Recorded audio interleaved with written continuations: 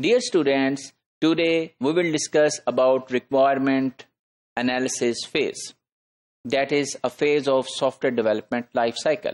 So before going into details, I want to link it with the previous discussion which we were discussing about software life cycle, which had development, usage and maintenance. So we have discussed this part already, and in this module we will be focusing and digging into this part of development. So the development part is mainly having these four phases. So we have requirement analysis phase, design phase, implementation phase and testing phase.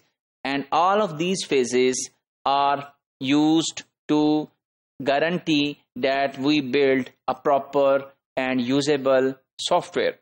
And this is covered under software development life cycle, which is sometimes known as SDLC in the literature. So from now we will focus on requirement analysis phase.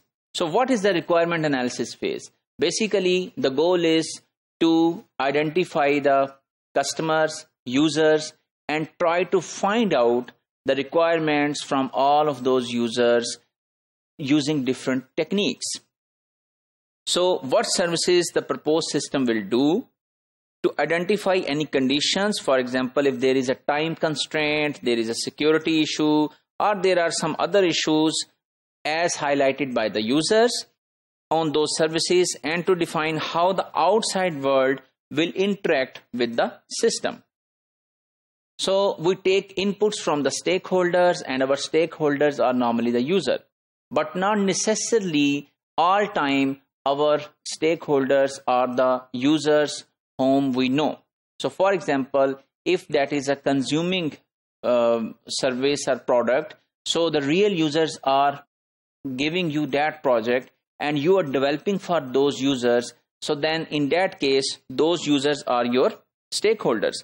However, sometimes the whole company or government agency want to make some software.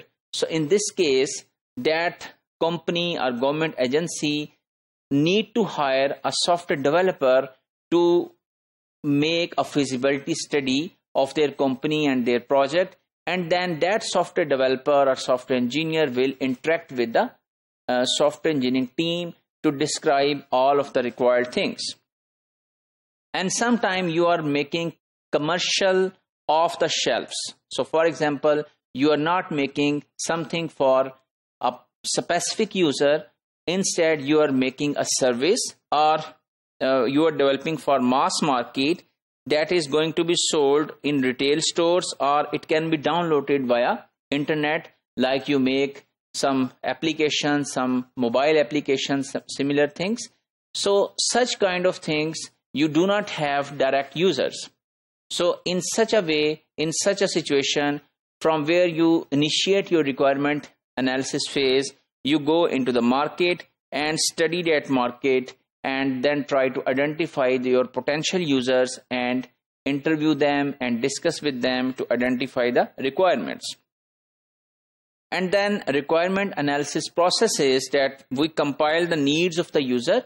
We also negotiate with the user, the stakeholders, on trades-off. So in computer science we use this word trade-off, which means that if you have two things, so either you can increase this thing, so this thing will not be kind of increased. For example, if you have a budget of, for example, 100K, and you want to build a project within that budget, so the quality of that kind of quality which can be made by a budget of 500K cannot be achieved.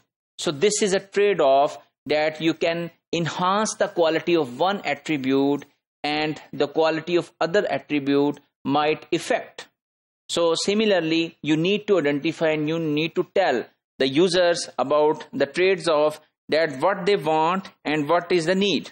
So maybe the user is very demanding and user is saying that we need this thing, that thing, and all of these things are not actually needed by the users, and they are actually giving them more cost. So you can discuss such things, and you can also discuss the cost and feasibility and similar other things.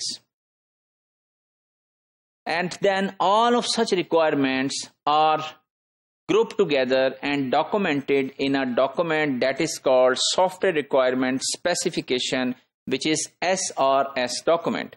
And this document is a written agreement between all parties. So if we summarize today's module, we have discussed about SDLC and requirement analysis and goals and processes, what are your stakeholders, and what are commercial off-the-shelf softwares and software requirement specification document.